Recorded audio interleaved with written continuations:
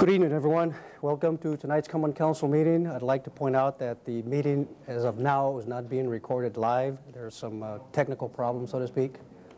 If those are corrected, then we'll go on live. We'll announce to the community. But it is being taped, recorded, so it will be shown at a subsequent day. Okay. Before we start our meeting, we always ask our city clerk to read the quote for the week. Thank you, Mayor. Of all the attitudes we can acquire, surely the attitude of gratitude is the most important and by far the most life-changing.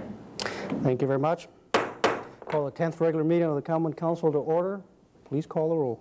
Bourne. Here. Bauk. Here. Decker. Here. Gisha. Here. Hannah. Here. Heidemann. Here. Kittleson. Here. Playanus. Here. Meyer. Here. Montemayor. Here. Rindfleisch. Here. Ryan. Here. Surek. Here. Vanderweel. Here. Verhasselt. Here. And Longeman. Here. 16 present. Quorum is present.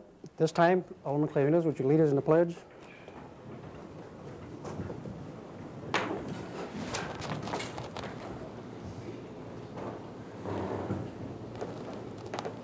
I Pledge allegiance to the flag of the United States of America and to the republic for which it stands, one nation, under God, indivisible, with liberty and justice for all.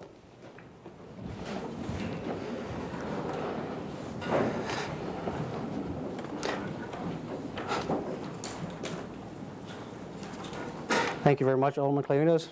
Approval of the minutes, President Hannah. Thank you, Mr. Mayor. I would make a motion to approve the minutes. Second. Motion and second to approve minutes under discussion. There is none. All in favor say aye. Aye. Any opposed? Motion carries. Minutes are approved. Resignation, Attorney McLean. Thank you, Your Honor. There's a letter dated August 11th to the mayor from Harold Biebel advising that regretfully he's resigning his position on the Sheboygan Park and Forestry Commission due to his wife's ill health. And need a motion to accept and file. So moved, Mayor. Second. Second. Motion made and second under discussion.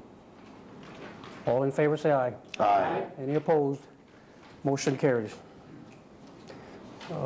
Mayor's appointments, Attorney McLean. I hereby submit the following appointments for your consideration to the Special Committee on Handheld Mobile Telephone Use. Alderman Mark Hanna, Alderman Marilyn Montemayor, Deputy Chief Alan Shervin, Assistant City Attorney Chuck Adams, and Lisa Gennaro, all terms expiring 10/9/08, signed by the mayor. And these appointments lie over. Thank you, Attorney McLean. Next, we go to a public forum. Madam City Clerk. Thank you. Excuse me. First on the list will be Tom Gessler. Is Mr. Gessler here?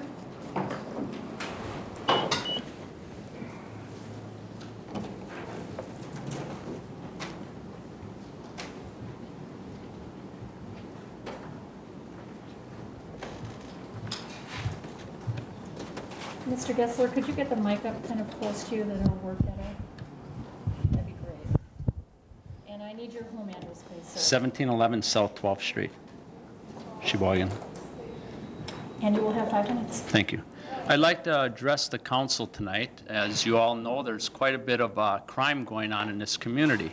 Okay, I had a couple issues in the last year here where I had vandalism and that sort of stuff happening at my residence and in our neighborhood.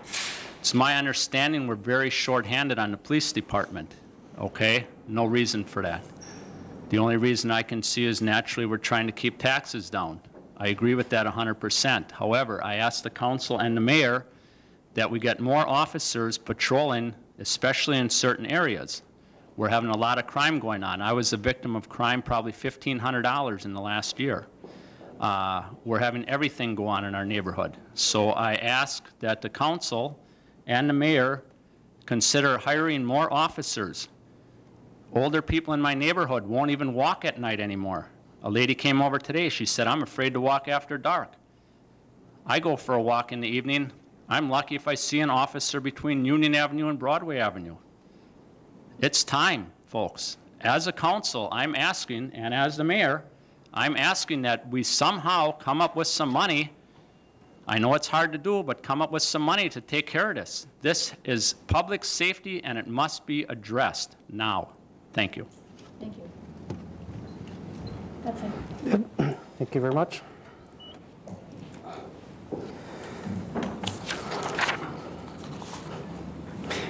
This time I'm going to make some comments regarding a water safety initiative and talk a little bit, just a brief explanation of the Give Yourself 5 program that has been put in place just recently. August 15th is when it started. I've had some inquiries about it. I wanted to explain a little bit about it. There has been a show that has been on Channel 8 regarding this particular Give Yourself 5 program, and it's helped quite a bit. But first, I'd like to talk about the tragic accident that happened not long ago, last week, and the near drownings that we have had. The lake is a beautiful lake and very alluring at times, and it can be treacherous and deadly at times. What I've done is taken the concerns of many citizens that have expressed concern as to what is it that we can do better, or what is it that we can do new to prevent the tragic loss of senseless lives and traumatic near drownings that have occurred also.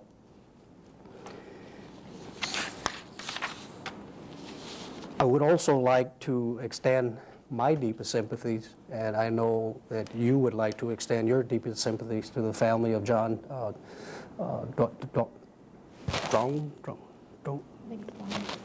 Duong, to the family of John Duong, whose body was recovered. And my deepest sympathy goes to them, and I believe yours too. To their friends, relatives, and neighbors, our deepest sympathy also. It's also important to look back and see who was involved in these incidents. We have several citizens that were involved, some of which were heroes. They actually saved lives.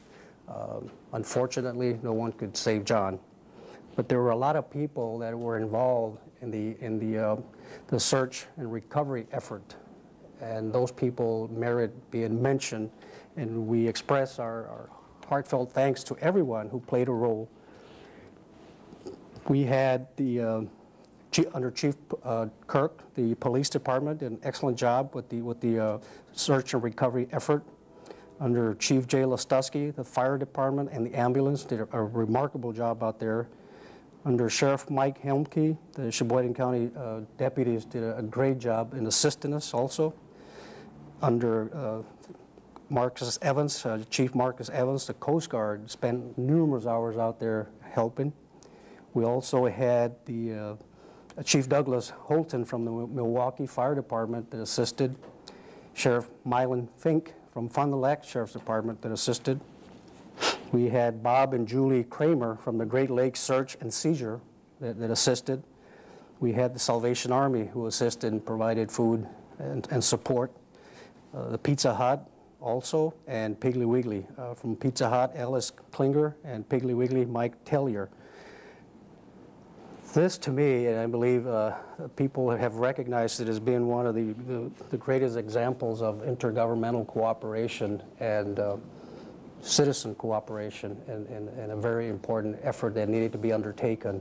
It's strikingly amazing that all these people were able to come together, put a plan in place, and move forward and accomplish what they set out to accomplish and get their job done. It's just remarkable how they were able to do that.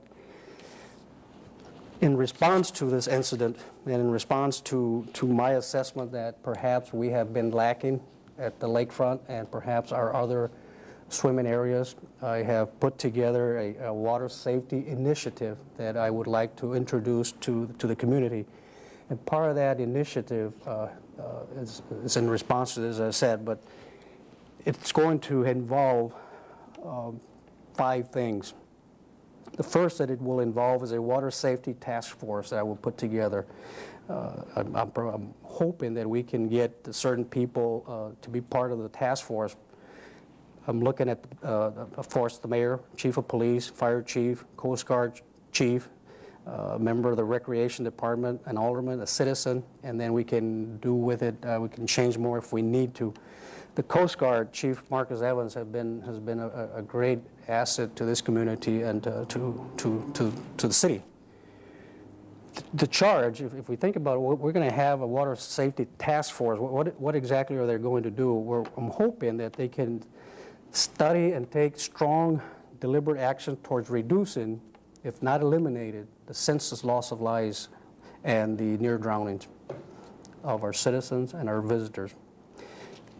As quickly as possible, I'm hoping that we can put a water safety program. That'll be the other part of it. And that program will include at a minimum an appropriate and necessary postings, the strategic placement of life rings, emergency call boxes, and a collaborative educational component that will involve the city, the fire department, police department, the rec department, and other entities that have since, I believe, called Chief Lastovsky that they would like to be a part of this initiative. It's going to take a community to address the concerns that we have. And I am just delighted that there's a lot of people that want to be a part of this. There will be other considerations that will be made. Lifeguards. One of the thought that has come up is that lifeguards were eliminated approximately 20 years ago due to budgetary constraints. I appeal to you that life has no price. It just doesn't. We would be hopefully looking at designated swimming areas, installation of protective railings, a possible flag system that like they have in other areas where, depending on what the water is like, what the rip currents are like, certain color flags are posted, and that alerts the people at the beach or anywhere else that that's the condition of the lake at the moment. And those have been proven to be very instrumental and worthwhile. And then I would ask the citizens to help. If you have any ideas as to what we could do better or new to prevent the loss of life or near drownings, to please call us, talk to your alderman, call my office, and give us your ideas. And then the last thing that this water safety initiative is going to involve is a request from the capital improvements program of $75,000 to $100,000 to be used for the implementation of the water safety program. I think that the amount is minimal considering what we have traditionally have had in our water in our capital improvements program. It's very worthwhile money. That request will come to you sometime this year. I would hope that you would pass it and assist me in putting together this water safety initiative.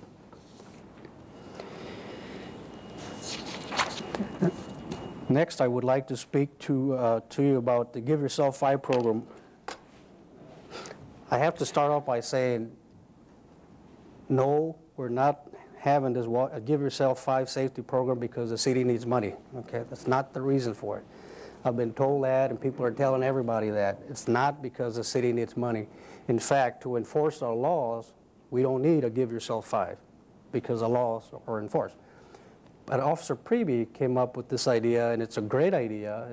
This gives people ample time and notice that the police department is going to be taking our code, our ordinances pretty serious, and people are going to be held accountable if they're violating the city ordinances. So the Give Yourself 5 it's a safety program. It's an attempt to reduce accidents at some of the busiest intersections.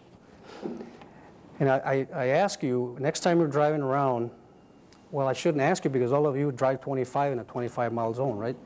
But if you're driving 35 in a 25-mile zone, try driving 25 and then ask yourself, could I stop if somebody right in front of me?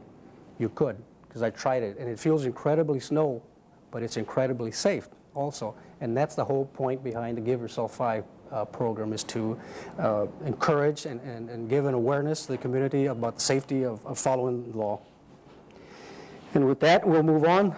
The consent agenda, President Hanna, items 10.1 to 10.16. Thank you, Mr. Mayor. I make a motion that all ROs be accepted and placed on file, and all RCs be accepted and adopted. Second. Motion and second. Under discussion. There is none. Please call a roll. Falk. Aye. Decker. Aye. Bishop. Aye. Hannah. Aye. Heidemann. Aye. Kittleson. Aye. Clayunas. Aye. Meyer. Aye. Montemayor. Aye. Rindfleisch. Aye. Ryan. Aye. Surratt. Aye. Vanderweel. Aye. Verhassel. Aye. Wanderman. Aye. And Bourne. Aye. 16 ayes. Motion carries.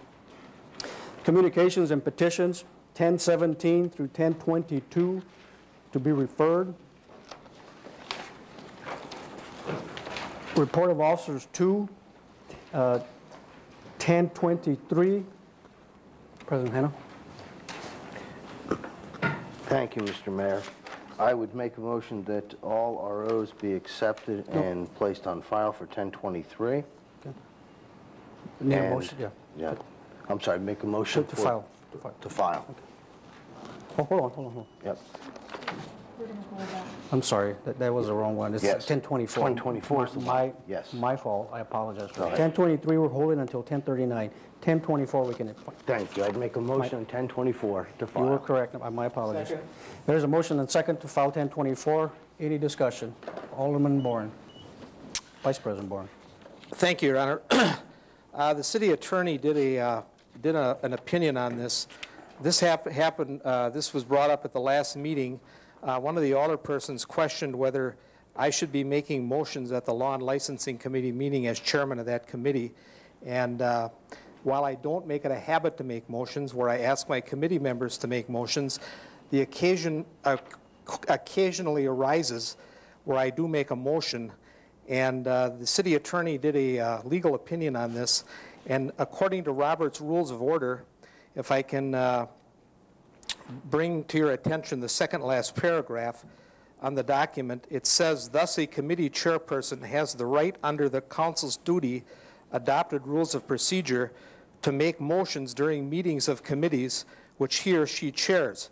Note that this does not mean that the chair must or should make motions, but only that the chair has the right under the rules to make motions as other committee members. So I just wanted to make that clarification, and I thank the city attorney for doing the opinion. Thank you. There's no more discussion. All in favor say aye. Aye. Any opposed? Motion carries. 1025 lies over to September 15th. 1026 through 1030 to be referred. Resolutions introduced 3. 1031, I will refer back to the Salary and Grievances Committee. 1032 through 1034 lies over. 1035 through 1036. Oh, I'm sorry, Alderman Bourne. Thank you, Your Honor. Going back to 1031, I was wondering, and I have no problem with referring that back to salary and grievance. I think it's a good idea. But I would like to ask Chairperson Montemayor and her committee of how we're going to be dealing with merit pay increases for the non-reps, how they're going to be dealt with, especially people at the top of the salary range. If as part of this going back to the committee, if they could investigate that and give us a report back when this document comes back. Sure, Alderman Montemayor has made note of that, I'm sure. Thank you. Thank you. Okay. And 1034, 35, and 36 to be referred. Report of Committee 6 by 1037 by Finance, recommending filing documents, submitting a communication from the Board of Police and Fire Commissioners requested up to $20,000 for independent counsel and for proper training, and recommending striking the $20,000 request and to approve $590 for PFC training. Alderman Gisha. Thank you, Your Honor. I make a motion that the document, the report of committee, be accepted and adopted. Motion and, is there a second? Second. Under discussion. There is none. Please, all in favor say aye. Oh. Any opposed? Motion carries. 1038 to be referred. Report of Committees 7. There's notice to rescind. Vice President Bourne. Thank you, Your Honor. I move to rescind the 30-day suspension of alcohol beverage license number 2228 held by Kevin Blondie's Blue Phoenix LLC, Kevin S. Nyheis agent, and the 30-day consecutive, the 30-day consecutive day suspension of beverage operators license number 6196 held by Kevin S. Nyheis, which were imposed by the council at the July 21st, 2008 meeting. Is there a second to that motion? Oh, there's a second? Okay. Motion and under discussion now. Under discussion, Your Honor, I would like to make a motion to hold document 1023 and document number 1039 until the council meeting on September 2nd. Okay. The reason for that is we just received information tonight on our desks from Attorney Kautzer, who represents Mr. Nijhuis, and I think in fairness to Attorney Kautzer and his client that the council be given the 2-week period to read over these documents and make a more informed decision on September 2nd. Okay. What we'll do, though, is act on the motion to rescind, right, and then I'll ask you to make a motion to hold those, okay? So on the motion to rescind, any discussion on that? If there isn't, please call the roll. Decker? Gisha? Aye. Hannah? Aye. Heidemann? Aye. Kittleson? Aye. Clayunas? Aye. Meyer? Aye. Montemayor? Aye. Rindfleisch? Aye. Ryan? Aye. Zurich? Aye. Vanderweel? Aye. Verhassel? Aye. Wangerman? Aye. Boren? Aye. And Bauk? Aye. 16 ayes. Motion carries. Council election of that date has been rescinded. Alderman Boren, Vice President Boren on 1039 and 23. Thank you, Your Honor. On document number 1023 and 1039, I make a motion to hold that until the September 2nd meeting. Motion and second to hold. Under discussion. There is none. All in favor say aye. Aye. Any opposed? Motion carries. 1040 by salaries and grievances at its meeting of August 7th met and discussed a possible across-the-board increase under the non-represented pay plan for 2008 and makes no recommendation as to the across-the-board increase under the non-rep pay plan. Alderman Montemayor. Thank you, Your Honor. I move to accept and file the report of committee. Motion and second to accept and adopt the report of committees. Thank you. Under discussion. There is none. Please call the roll. Gisha? Aye. Hannah? Aye. Heidemann? Aye. Kittleson? Aye. Clayunas? Aye. Meyer? Aye. Montemayor? Aye. Rindfleisch? Aye. Ryan? Aye. Zurich? Aye. Vanderweel? Verhassel? Wangerman? Aye. Boren? Aye. Bauk? Aye. Thank you. And Decker? 16 ayes. Motion carries. Report of Committees 8, 1041 by Finance, recommending authorizing the appropriate city officials to execute the tenant lease agreement for the second floor of the building at 807 Center Avenue. Alderman Gisha. Thank you, Your Honor. I make a motion that the report of committee be accepted and adopted, And the resolution be put upon. and the resolution, pardon me, be put upon its passage. Motion and second. Under discussion. Vice President Boren. Thank you, Your Honor. I was wondering if I could get a clarification from Attorney McLean. I noticed this document here is for lease of the second floor, and there was another document that came through today that's being referred, I believe, to Finance, where we want to do a lease for the first floor of that building. What is that space on the first floor going to be used for if we agree to, if we can get a lease for it? Thank you, Your Honor. It's my understanding part of the first floor would be leased for the tourism division of planning. The Department of Revenue is moving out, I believe, at the end of September from the west side of the first floor, and that space would be available. So that'll make better visibility then for the tourism Sure. division, right? The first floor, better access. Better access and visibility, and I think Paulette could use the space up there too, so. Thank you. Very good. So we had did call roll? Hannah? Aye. Heidemann? Aye. Kittleson? Aye. Clayunas? Aye. Meyer? Aye. Montemayor? Aye. Rindfleisch? Aye. Ryan? Aye. Zurich? Aye. Vanderweel? Aye. Verhassel? Wangerman? Aye. Boren? Aye. Bauk? Aye. Decker? And Gisha. Aye. 16 ayes. Motion carries. Ordinances introduced 10, 1042, and 1043 lies over. 1044 to be referred.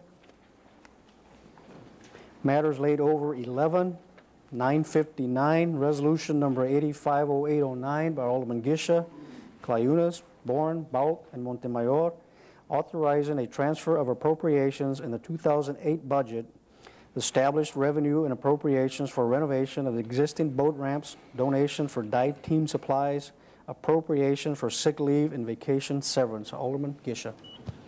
Thank you, Your Honor. I move that the resolution be put upon its passage. Motion and second. Under discussion. There is none. Please call the roll. Heidemann. Aye.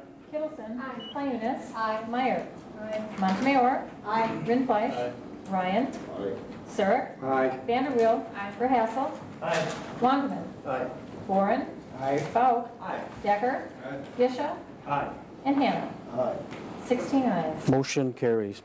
969 RC number 1900809 by Salaries and Grievances recommending changing the job description and the minimum job qualifications for all newly hired mechanics. Alderman Montemayor. Thank you, Your Honor. I move to accept and adopt the RC and the resolution be put upon its passage. Motion and? Second. Second. Under discussion.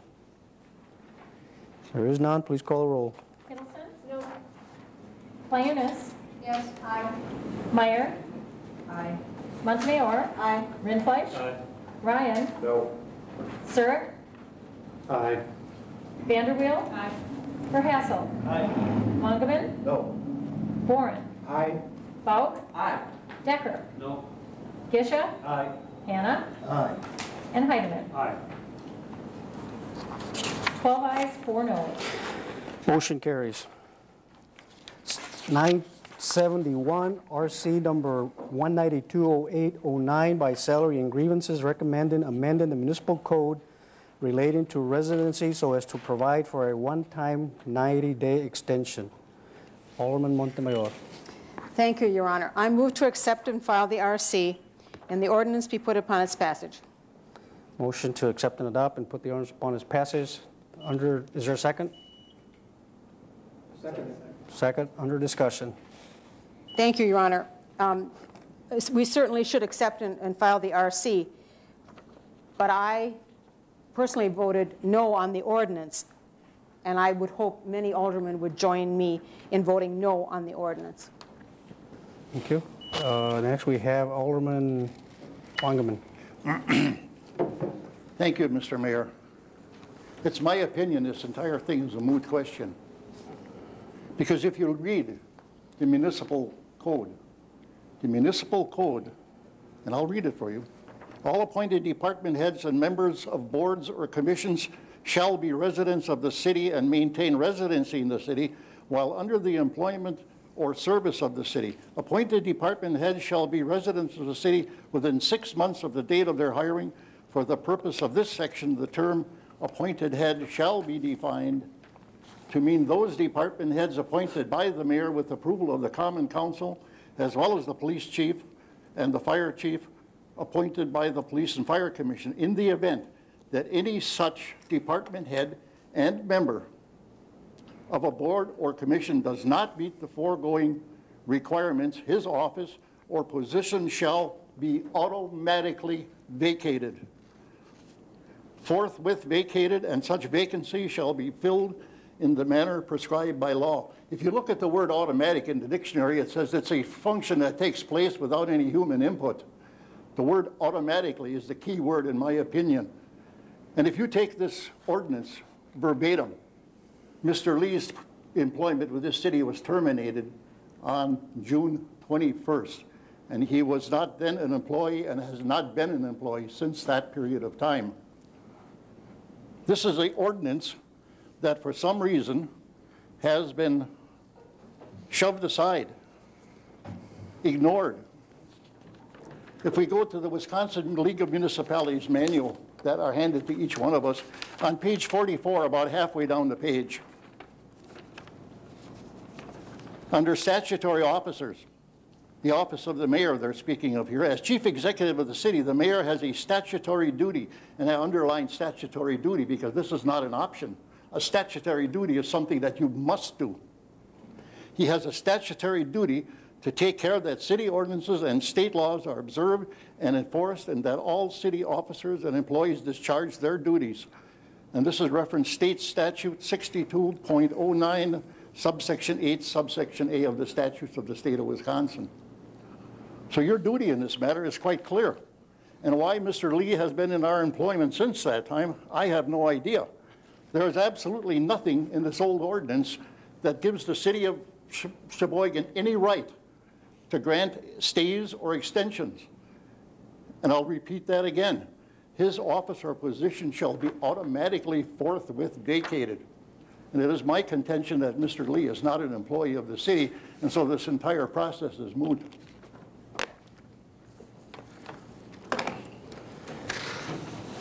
Next we have Alderman Sork. Thank you, Mayor. I might have to wait. I want to add some language to the document, but I think Alderman Montemayor has a motion. The reporter committees are not to be amended. If you'd like, you can send it back. We can send it back. That's in the rules. Reporter committees are not amended on the council floor. I'm sorry, what? And the Oh, you're looking to amend the ordinance? Right. Okay. Please proceed. Okay. I want a motion to add the following language after the word hardship. And it would so read after the word hardship that it will further be the Common Council's discretion after the extension to determine full compliance with the residency requirement, including family members living in the city of Sheboygan, and make a final determination of the employment status of a department head or member of board or commission. Second. There's you made a motion to amend it accordingly. Yes. On discussion on the amendment only, I have two more lights. Do those lights want to talk about the amendment? No? Okay, I'm going to shut them off. Alderman Montemayor, not the amendment? The amendment. Okay. We've got Alderman Wagaman on the amendment? No? Okay. Okay, hold on. I'm going to turn everything off. Let's start over again. Okay, who wants to go first? Alderman Gisha. Thank you, Your Honor. Just to, maybe a question for the city attorney. I didn't think we could legislate family members, like spouses and things like that, to say they have to live as well. You know, a person could be separated, the wife could be living in Toledo, yet the husband here or vice versa could be living in Sheboygan. I think that language offered something having to do with family being here. I'm not so sure we can regulate that. If my son lives in New Jersey, am I out of compliance? Can you clarify that for us so we don't maybe dip into something that statutorily we can't? Sure. I do think that location of spouses and other family members is relevant to the issue of whether someone is a resident of the community. But I'd be concerned also that our residency requirement would be then stretched out to include required that certain family members have to reside in the city in order for that employee to be considered a resident. I certainly, as I indicated, location of family members is one of the factors that you consider in residency, but I wouldn't make that a determining criteria as to whether or not a particular department head is a city resident or not. Okay. On the amendment only, Alderman Montemayor. Thank you, Your Honor. I wanted to be sure I have the amendment straight. Further, the Common Council can decide on if there's any more extenuating circumstances after this ordinance goes into effect. Is that what Alderman Surik was saying? I believe that's what he said. And here again, we have a situation where it should be the Salary and Grievances Committee instead of circumventing the Salary and Grievance Committee. Alderman Wagaman, Alderman Gisha, are you done talking? Okay. Alderman Wagaman, your light's blinking next. That was not on the amendment, sir. Okay. Then we have Alderman Sark on the amendment. Thank you, Mayor. If that becomes an issue, I'd motion that instead of saying the word family members, family or dependents.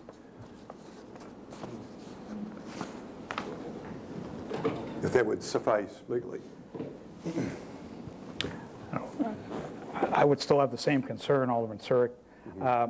Certainly the council can adopt anything you feel is appropriate, but tying an employee's residence to family members or dependents or any other particular criteria that they have to have, a driver's license showing their address in Sheboygan, say, for instance. I would have concerns with that as to the enforceability of provisions that relate to extraneous things. Again, I think that may relate to whether or not the department head is a resident or not, but I don't believe it's in the best interest of the city that you make that part of the residency requirement that dependents reside in the city. Moving along then to Alderman Bourne. Thank you, Your Honor. This is on the motion, by the way. I attended. We need to talk on the amendment though, because otherwise. I am talking on the Okay. amendment. Okay. This amendment, this language was voted on at the Salary and Grievance Committee that I attended that dealt with this issue, and mysteriously it did not show up in the committee minutes. So maybe Alderman Montemayor, this was voted to be passed by Alderman Surratt, Alderman Verhasselt, and Alderman Decker, almost the identical language. It was passed in Salary and Grievance, but for some reason it didn't show up in the minutes of the committee. So I would like the chairman or the vice chairman of Salary and Grievance to explain, if you voted on it and you passed it, why wasn't it in the minutes?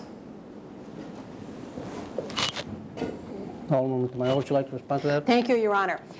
We did vote on it. It was voted on, and it was 3-2, me voting against it, and it didn't make it to this, to the agenda tonight, and that I don't know why, because yes, that is what we voted on at Salary and Grievance. Exactly what Alderman Surratt said, that it had to do with the family living in Sheboygan also. That was voted on in Salary and Grievance. It passed 3-2, me voting against it, of course, but it did not show up when we got our agenda on Friday.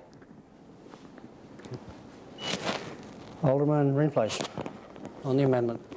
Thank you. That previous conversation confuses the issue a little bit more. So a few questions then regarding that. If that was the vote, including that language, I guess, Attorney, would that not actually be what should be in front of us? And if it's not in front of us, can we actually act on this resolution as written? I guess it would be my opinion that you have the document in front of you, that's what's on the agenda. Okay. If there was some procedural problem with this document not reflecting the minutes, I think the appropriate thing to do is what was done, a motion to amend the proposed ordinance to reflect the language that didn't get in as a result of the... Well, I guess I would ask the council then, while it was a close vote 3-2 in that committee, to perhaps approve the language as amended this time around. Then we can vote on the entire general ordinance after it's been amended. I do have some concerns about the language too. I think if the intent is to stop being an automatic, because the language here is the same language that Alderman Wongman had used, that's automatically forthwith vacated unless council authorizes a one-time 90-day extension of said requirement for individual upon showing of hardship. It seems to me that the language that we're looking at adding is simply saying then, okay, if the person comes back and says, I'm now a resident, there needs to be some sort of proof and somebody that looks at the proof and says, yes, you are a resident, or no, you're not a resident at that point in time. If that's the intent of the language, I would fully support that. If the intent is simply to decide which family members must live here to establish residency, I think that's a slippery slope. I wouldn't want to go down that way. So I guess I would ask for those three that voted for it, what was their intent in voting for that language, to further clarify for the rest of the body what we're looking at. Next we have Alderman Vice President Bourne. Thank you, Your Honor. When earlier this, and this is on the motion, earlier this year when Chief Listuski asked me to work on a residency requirement for the newly hired paramedics, I worked with Chief Listuski and Attorney McLean. The residency policy that was passed by the council a few weeks ago or a month ago, whenever it was, one of the bullet points in there was that one of the tests for residency was that the spouse had to live in the city. And it's my understanding, Attorney McLean, from our discussions back then, that you modeled this after the residency requirement in the city of Milwaukee. And it was my understanding that if this didn't meet Supreme Court challenges, at least appellate courts, and that's why you put in the guidelines that you did in our residency requirement, which included the spouse living in the city of Sheboygan, the spouse of the city employee. Now, you know, we can play games with this all we want to, but if a department head is married, the spouse, according to the Milwaukee City residency rule, and apparently has passed court tests, if they're married, their spouse has to live in the city of Sheboygan. It's that simple. It's not complicated. In my opinion, it's not complicated. If they're married, their spouse has to live in the city of Sheboygan for them to be considered a resident of Sheboygan. The trick that was pulled in Milwaukee all the time, for example, with police officers or firefighters, they would rent a flop house apartment in the city of Milwaukee, move in some bare minimum furniture, and were living there a couple of days a week, but the majority of the time was spent out in the suburbs with their family. And that is nothing more, and as far as I'm concerned, a city department head having an apartment without their spouse, if they're married, living in the city is nothing more than a facade to get around the residency requirement. Thank you. Alderman Balk. Thank you, Mr. Mayor. We talked about this issue, I think, at the May Committee of the Whole meeting. We had a very good discussion, very informative discussion. As I recall, we talked about how there were 7 or 11 tests. Attorney McLean, you recall, there were a set of 13 tests. And so given that those tests have been defended in courts and are widely recognized throughout the state of Wisconsin, I think this is all kind of moot, because given those 13 tests, Salary and Grievance already has everything they need. They don't need further wording. So just on the amendment itself, and I support what Alderman Bourne is trying to accomplish here, I just don't think this wording does us any good or harm, because it's already established there are these 13 tests, and the Salary and Grievance Committee has the authority to look at those 13 and vote and decide either in compliance or out of compliance. Is that, do I misunderstand that, Attorney McLean? Well, I think the distinction here is a mandate that is a condition of residency, that your spouse has to live here to be, for the employee to be considered a resident, versus guidelines. The courts have consistently looked at the various factors, those 11 or 13 or 7 different factors, as criteria to, not any one of which is necessarily determinative, but are all looked at collectively to determine whether or not an individual is a resident. A big factor is, where does the spouse reside? Where do the children reside? Where do they go to school? What's their driver's license say? Where do they vote? Where's their income tax file? You know, there's a whole number of criteria, but none of which is in and of itself per se residency. So a follow-up, Mr. Mayor? Thank you. So is it reasonable to say that if there were someone, a future named department head, that were trying to skirt the rules, wouldn't it be within the judgment of those 5 members of the Salary and Grievance to weigh those 13 guidelines and say, we're all going to stand up and be counted, and we're either in or we're out, yay or nay, they are in compliance or not, and then that goes before this body of 16 people who will vote to either support or not support that. So again, all that language is moot, because the 13 guidelines are there, and 5 sober alderpersons can debate that issue and then bring it to 16 alderpersons so we can vote on it, right? So we don't need any of this. Is that fair? Well, that's my opinion, yes. And even those 13 guidelines are just that. They're not exclusive. You can come up with other things, but you look at the totality of the circumstances to make a determination. You don't look at one factor and say you either are or not a resident because, you know, your daughter lives in the city with you or doesn't. Right. So one more comment, Mr. Mayor. So I guess I would vote not to approve this amendment, because I don't think that it's necessary, given that five of our peers are going to tackle this issue, and it would be kind of hard to hoodwink 5 people. I think it would be kind of hard to pull shenanigans about where you're going to live and where your kids are going to go to school just to skirt a few $1,000s in taxes when 5 of us can see through that and then vote appropriately. So I will not vote to support this, not because I don't support what Alderman Bourne and the rest are trying to accomplish. I just don't think it's necessary. Thank you, Your Honor. Thank you. Okay, 2 times per issue. I'm going to let this one go by, but it's the 4th time, Alderman Stark. Thank you, Mayor. I think the intent, well, the original question was, what was the intent of Salary and Grievance when we talked about this and voted on it? And it was basically, and it's kind of rhetoric, but basically that the department head, particularly brings their family to the city of Sheboygan, that they're not Monday through Friday residents and go home and their children attend school in some other city or township. And the intent at that time was that the person, because they're a department head, reside in the city, pay taxes in the city, and are basically consider Sheboygan to be their home.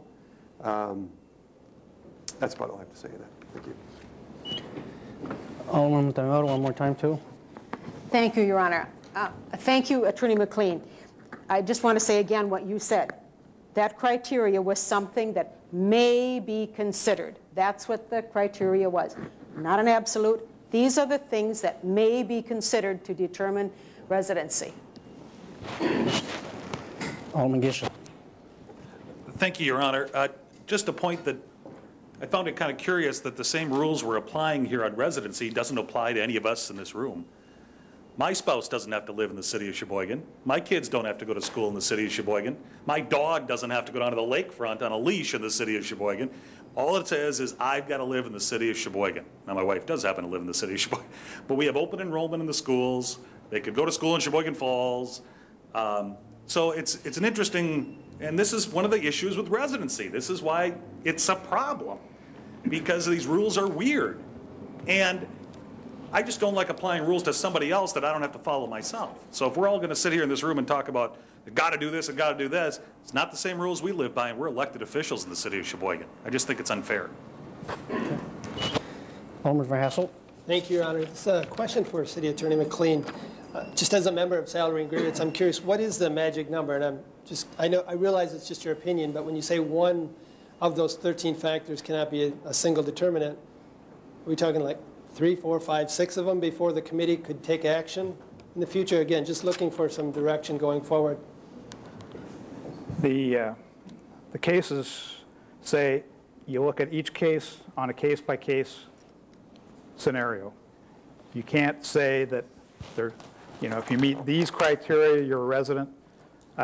If you meet these criteria, you're not a resident.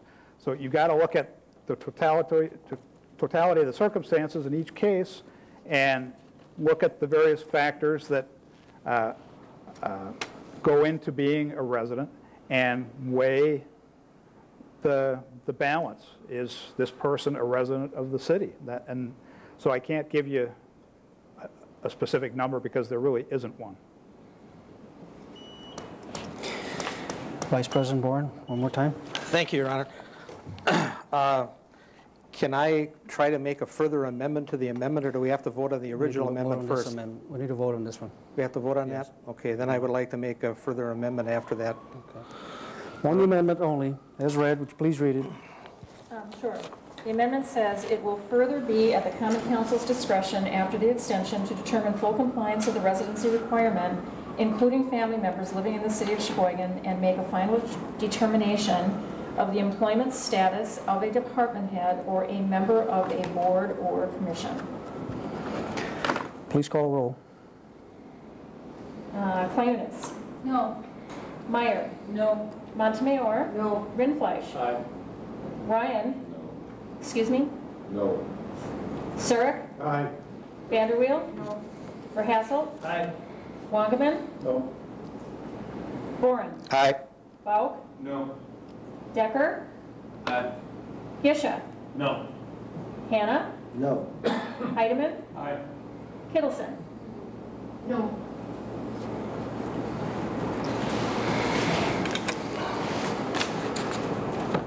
Six ayes, 10 noes. Motion fails. On the amendment, Vice President Boren, you said? Thank you, Your Honor. I'm going to make a motion, and the motion is going to read as follows. It will be the Common Council's discretion after the extension to make a final determination of the employment status of the department head or member of a board or commission. Is there a second to that motion? Second. Any discussion? Vice President Boren? Thank you, Your Honor. Under discussion, Your Honor, it's obvious what I did here is I took out all of the controversial language as far as determining the council determining the full compliance of the residency requirement, but I feel it's important to have the council because this is an ordinance change, to have the council have the discretion after the extension to make the final determination of the employment status. Alderman Belk. Thank you, Your Honor. So just a question to understand the process. If that language weren't inserted, and again, this happened, and I as a particular alderman felt strongly that someone were playing shenanigans with the rules and I wanted that person to be held accountable, couldn't I as an individual alderman draft a document that would say the Salary and Grievances Committee shall take a look at this and shall vote on it, and then they would have to examine it, and then it would come back to us. So don't we de facto already have that power? That's a question, I guess, for the city attorney, sir. The same result could be arrived at, but this would provide for it by ordinance so that it would happen automatically, so that, at the end of the 90-day period, a committee is looking at it and making a determination, so that you don't go another 3 months of examining it, and nobody takes a look at it, and then all of a sudden somebody says, are they in or out? Thank you. And I still think that, here we go again, you need to let the committees do their work. You need to let the committees do their work. Some may not like the composition of the present Salary and Grievance Committee. That's not the composition that will be there next year probably, or the following year. This one is pretty serious stuff. You need to let the committee, we have 5 standing committees. Each one is comprised of 5 capable, talented, dedicated, committed people that the citizens of Sheboygan elected. And they expect us, they expect me to trust their judgment like they trusted theirs. And if we don't let committees do their job, eliminate them. And then you can sit here and deal with all those issues yourself, because I get the feeling the council now wants to deal with every single issue and rehash it over and over. Let the committees do their job. That's why the committees have been formed. That's why we have 5 different standing committees. It takes a lot of the burden off of the ones that are on that committee. Please vote this down. Alderman Rindfleisch. Thank you, Mr. Mayor. I think actually, I'll respectfully disagree with your lecture to us. I think that the point of the language is to allow the committees to do their work. The example being, if after 6 months the committee says the person is not in compliance with the residency requirement based on the full value of looking at all the items that they can look at, and then if this ordinance is actually passed then, and we do allow a 90-day extension of the requirement, if there's no change in the actual status of those 13 things that we can look at, there's no choice but then to pull that position away from the person that's in that position. Whereas if we can actually allow the committee to come back and look at the extension of hardship. What if the house is being sold but closes 2 days after the 90-day extension? What if the moving van got delayed? These sound like silly items, but if we're strictly relying on the automatic, and then if we do vote a 1-day extension, we're not giving that committee the opportunity to make better judgments, to say, okay, well, technically none of those things have changed. They're all in the process of being changed. And therefore, we'll allow this person to declare residency because it's being changed.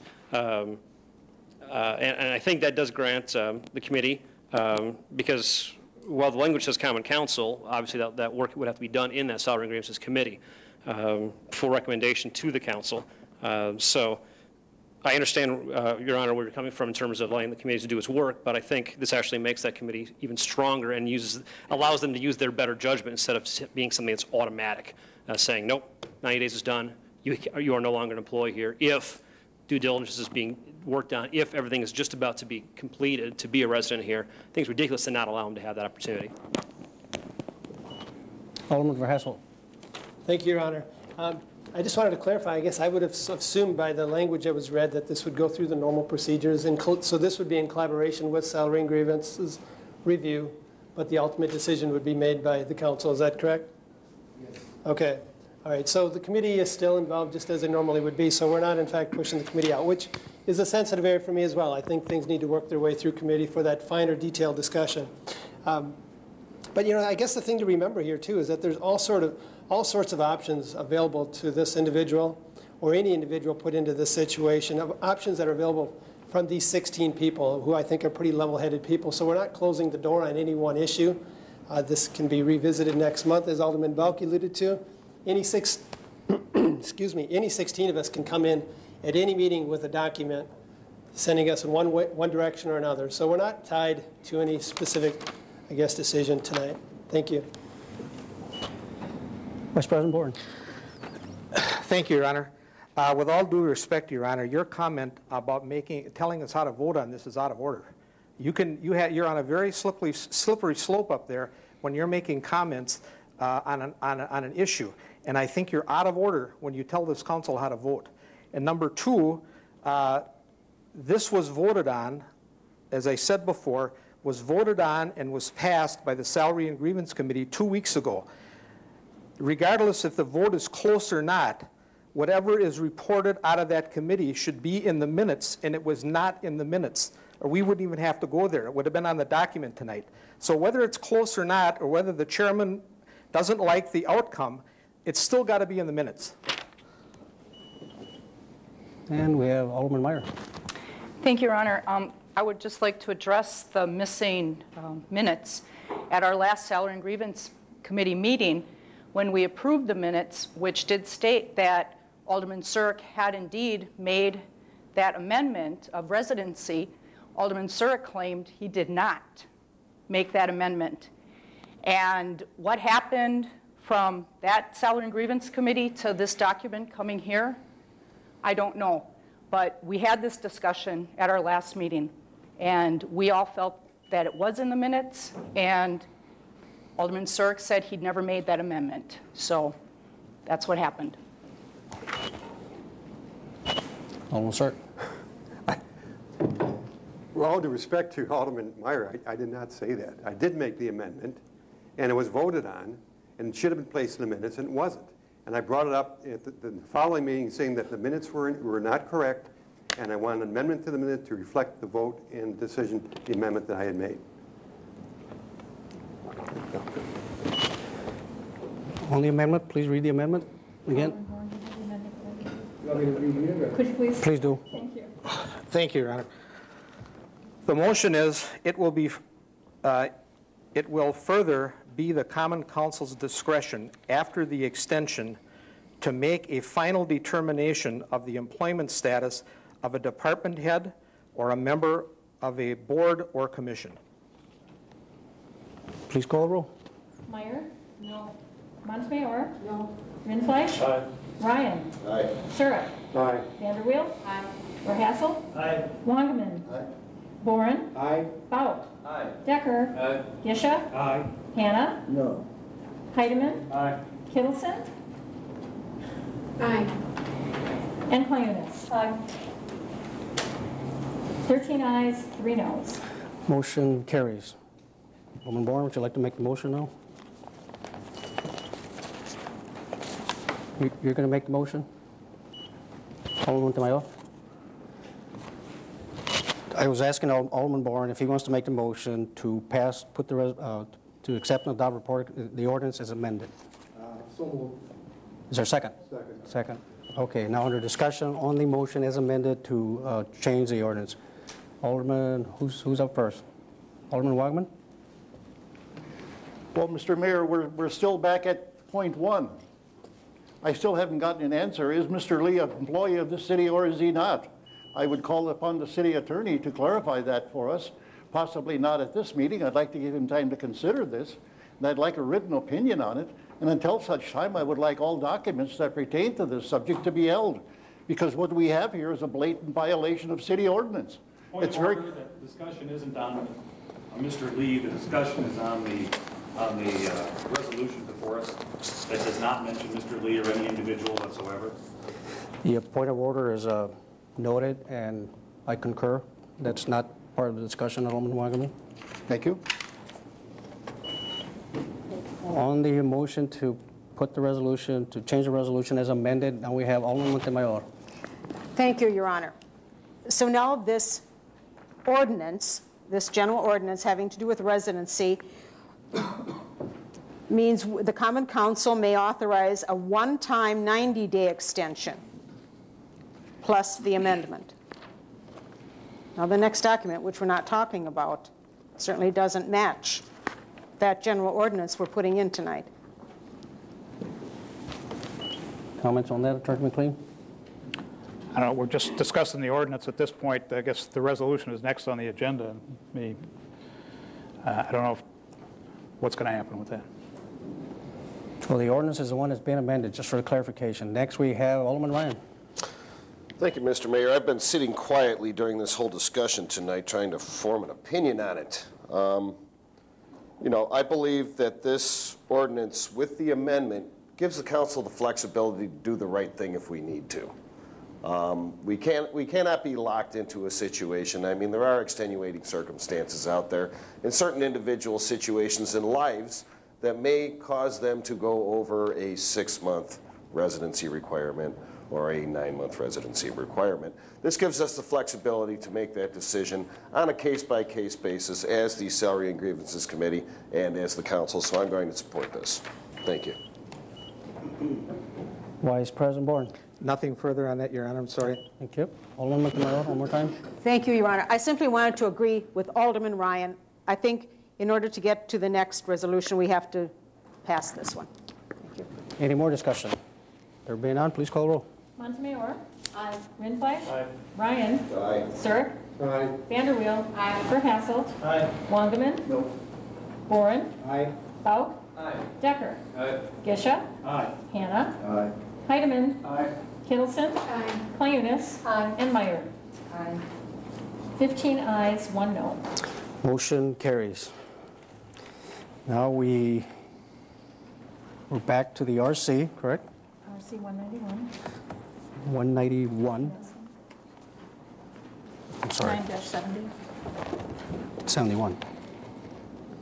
We just did this ordinance, so now we're doing this one. This one here? Yep. 970, okay. RC number 191-0809 by Salaries and Grievances, recommending granting a 90-day extension of residency requirement. Alderman Montemayor. Thank you, Your Honor. I move to accept and file the RC and the resolution be put upon its passage. Motion, is there a second? Second. Second.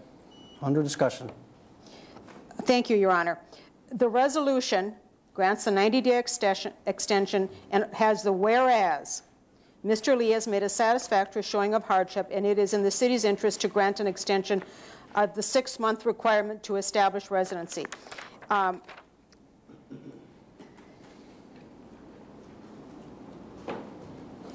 So I think that gives us the right to extend the residency, to give it an extension, and that, I think, is the purpose. I think that's what we want. We want to give an extension. Thank you. Next, we have Alderman Sirk. Yeah, I would, original document, I'd like to motion to add after the word hardship, that we further be at the Common Council's discretion after the extension to make a final determination of the employment status of a department head. Period. Your motion has been amended accordingly. Under discussion. On the amendment only. Alderman Vice President Bourne, on the amendment? I'll wait, Your Honor. Okay. Alderman Rindfleisch, on the amendment? Thank you, Your Honor. I think that the amendment actually would be moved to this point in time, since the resolution in front of us is being brought to us by the ordinance we just passed, which does grant 90-day extension and does grant the amendment that we put in there, that the final review will be done by the Common Council. So I don't think it's necessary to add it to this one specifically dealing with Tougar Lee. Vice President Hannah. Thank you. Yeah, I have to agree that we've already passed the ordinance just previously, so it's in place. So this would be redundant. Vice President Bourne. Thank you, Your Honor. Thank you for that comment, Alderman Hannah, but I would like to have an opinion from the city attorney as whether this language should also be in the resolution for this specific individual or any other individual in the future that the Common Council is going to make the final decision on this. Attorney McLean. Thank you, Your Honor. Alderman Bourne, I think it could, but then if it's not in there, it's not going to make any difference, in my opinion. The ordinance will be in place That's the criteria that you will look at the end of the 90-day extension, whether it's in Mr. Lee's specific resolution granting the extension or not. If I could just follow up, Your Honor. I'm going to support the 90-day extension, but when it says in here that Mr. Lee has satisfactorily showed hardship, who's he showed it to? He wasn't at the Salary and Grievance Committee 2 weeks ago, and Alderman Surik and Alderman Verhassel asked where he was in his defense of why he's not a resident. You know, we're assuming when we pass this, and I said I'm going to support it, but he has not shown hardship to either the Salary and Grievance Committee. He could have done it. He could have done it 2 weeks ago when he did his dog and pony show up here. He could have spent some time addressing the council on expressing his hardship for why he's not living in the city. I'm going to go along with it, but in my mind, the hardship has not been demonstrated because he has not been heard at the committee level or he has not been heard by this council. Hello. Alderman Barn, you're out of order now. That dog and pony show is incredibly inappropriate and unprofessional, sir. The presentation was done in a very professional manner. It was done for the benefit of the council, the common council, and the community, and to refer to it in such derogatory terms, I'm surprised by you. You're out of order. Alderman Gisha. Now I'm afraid. Thank you, Your Honor. Some information was passed to that Salary and Grievance Committee. I was in attendance. I believe one home has sold in the entire city of Waukesha in the first 4 months of 2008. I mean, there are some, I don't want to get into the nitpicking of an individual because I don't think that's appropriate for this body to do that. But to not recognize the economic issues of selling a home these days is remarkable. You have to recognize the reality. What it says on paper is one thing, but reality is something else. And one home being sold in 4 months in the city of Waukesha, where that home was listed, if that isn't a hardship, I don't really know what it is. There was a lot of other items mentioned. Although Mr. Lee was not in attendance, data was presented on his behalf. Next we have, I'm sorry, Alderman Wagaman. Thank you, Mr. Mayor. The real estate market, to my knowledge, hasn't changed in the last 7 or 8 months or maybe a year. I think Mr. Lee knew when he got hired how difficult this was going to be.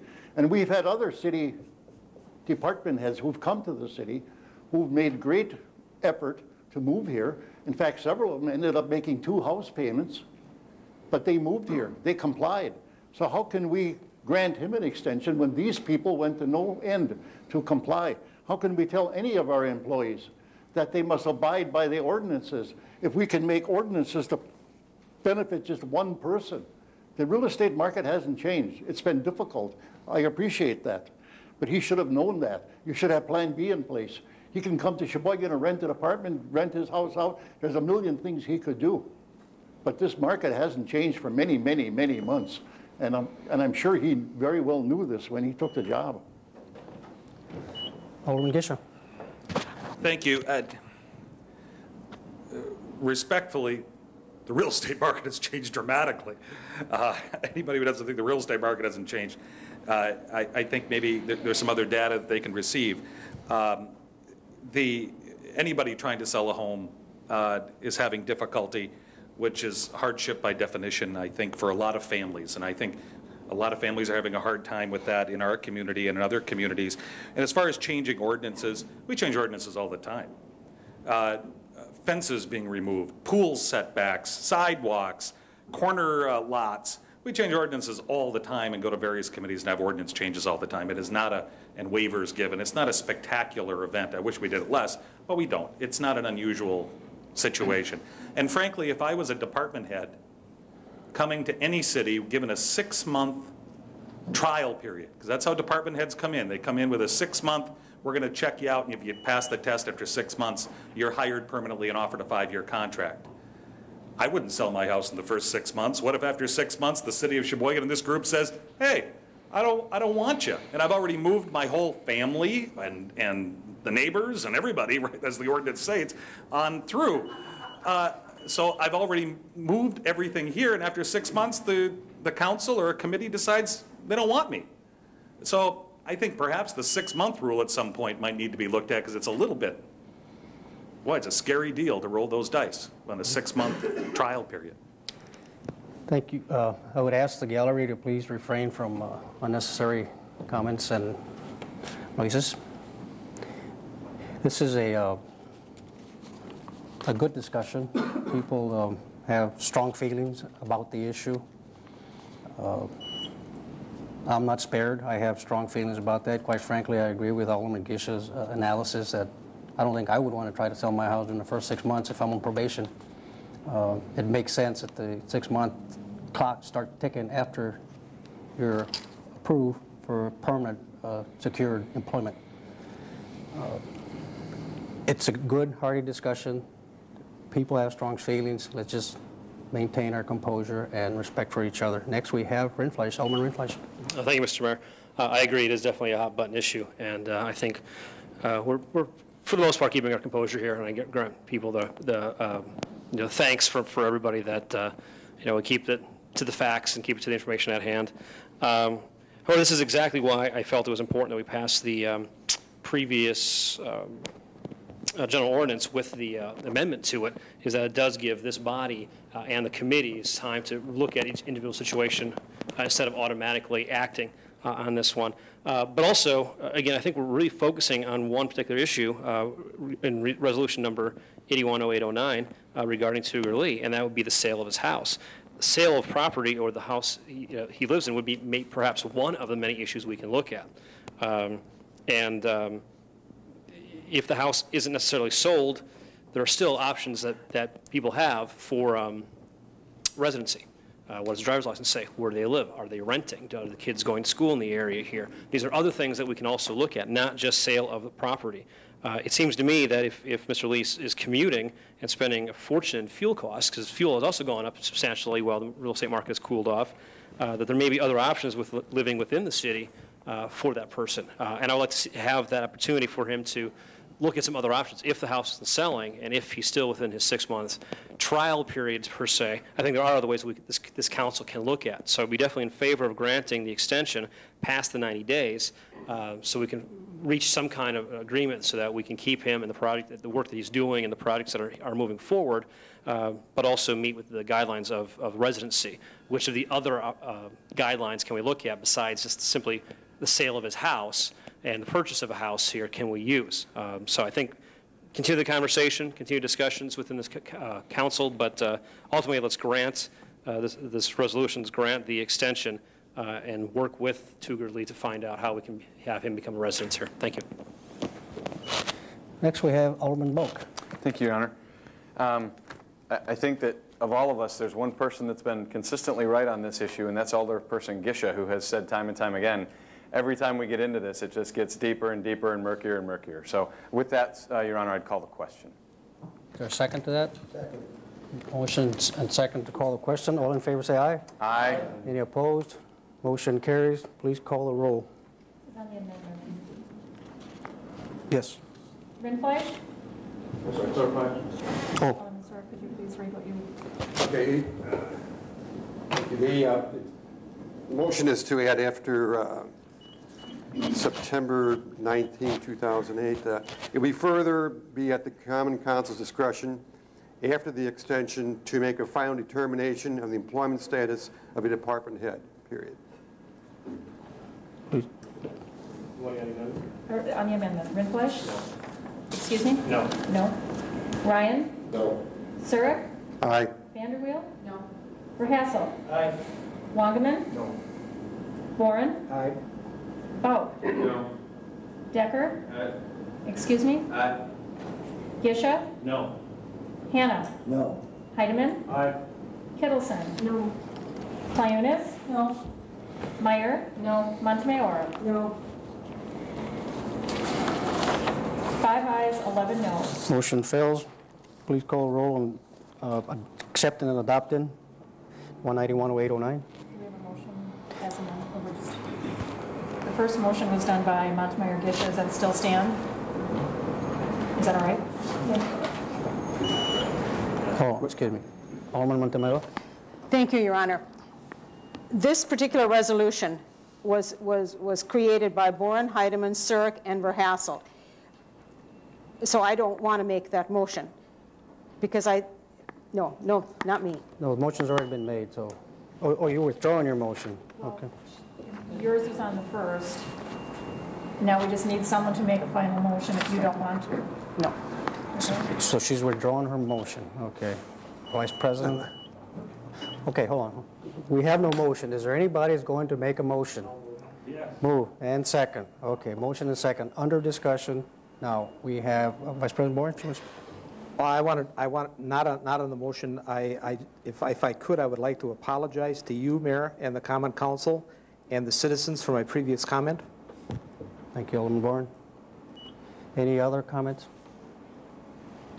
Okay, please call the roll. Everybody clear on what we're voting on? I didn't think so. I have all these looks. We're voting on the RC 191 with the attached Res 81, granting a 90-day extension of residency requirement with no amendments. Accept and adopt. Accept and adopt and pass the resolution. Okay? Okay, Ryan. Aye. Surik. Aye. Vanderweel. Aye. Verhassel. Aye. Wangerman. No. Boren. Aye. Bauk. Aye. Decker. Aye. Gisha. Aye. Hannah. Aye. Heidemann. Aye. Kittleson. Aye. Clayunas. Aye. Meyer. No. Montemayor. No. And Rindfleisch. Aye. 13 ayes, 3 noes. Motion carries. 964, General Ordinance Number 400809 by Alderman Boren, Wagaman, Heidemann, Surik, and Vanderweel, repealing and recreating certain provisions of the municipal code so as to expand and clarify the definition of a nuisance, expand the scope of the ordinance, provide procedures for abatement, deal with chronic nuisances, and update the nuisance noise ordinance dealing with radios and phonographs. Vice President Boren. Thank you, Your Honor. I move that the general ordinance be put upon its passage. Motion and second. Under discussion. Under discussion, Your Honor, the Law and Licensing Committee, at the request of Officer Todd Preby of the Sheboygan Police Department, and with the help of Deputy City Attorney Charles Adams, created this new ordinance that will make it easier for the police department, our new code enforcer, and the building inspection department to enforce violations and help with our Clean City initiative. Okay. Alderman Bauk. Thank you, Your Honor. In my 15 months on the council, I've been working consistently with Officer Preby on things just like that are covered in here, and I can't thank Law and Licensing and the chairman and Officer Preby and Attorney Adams enough for finally getting something in black and white that will help us hold absent landlords and landlords who tolerate just abominable behavior, repeated abominable behavior from their tenants. And it's brought to their attention, they do nothing. I get phone calls, constituents in tears who fear for their safety at night, drunkards next door, violence next door. So thank you, Chairman Boren, for getting this done, and I look forward to voting yes on this document. Okay. President Hanna. No. Thank you, Mr. Mayor. I concur with Alderman Bauk's opinion. This is long overdue. Real glad that Officer Preby's involved and helping us make a priority about some of these issues. So thank you. Thank you. And Alderman Rindfleisch. Thank you, Mr. Mayor. Just a point of clarification under Section 66-107, enforcement. For the purposes of this chapter, officer shall mean any peace officer, including a police officer, fire inspector, building inspector, or housing inspector. The assumption being that the code enforcer is under the building inspector, or do we need to add that person specifically as enforcement under the section?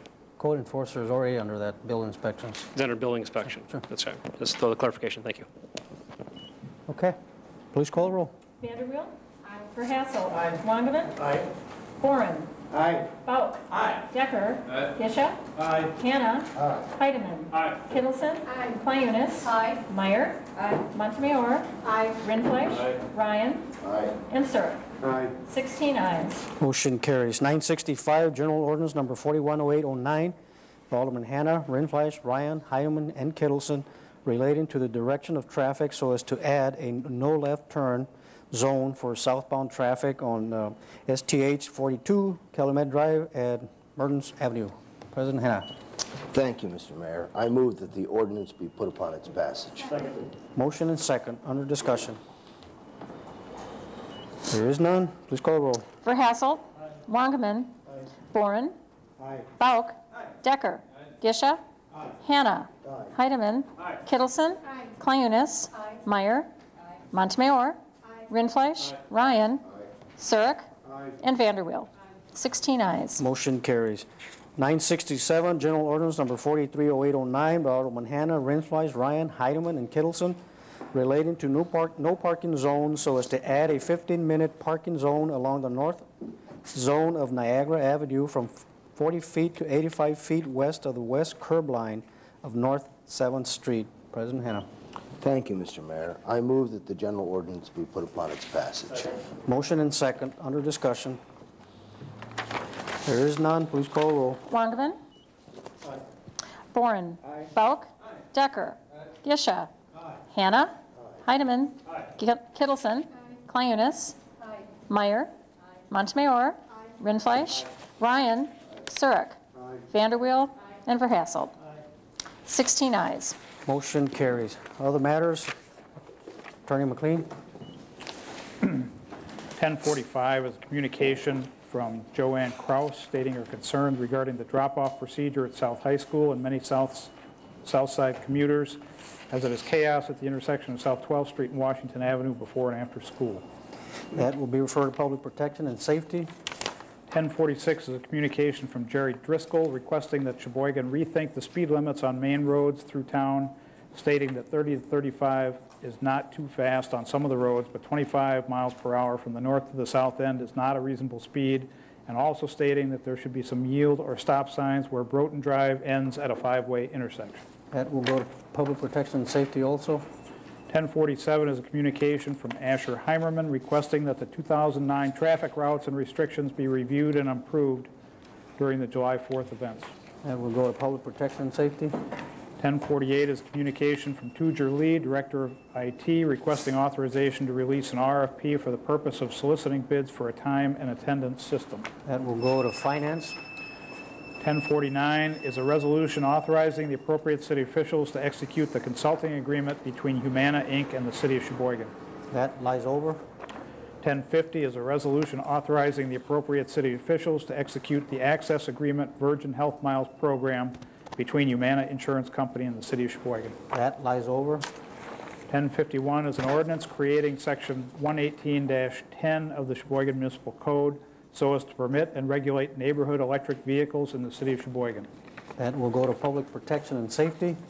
1052 is an RO by the City Clerk submitting various license applications for the period ending June 30, 2008, June 30, 2009, and June 30, 2010. That will be referred to Law and Licensing.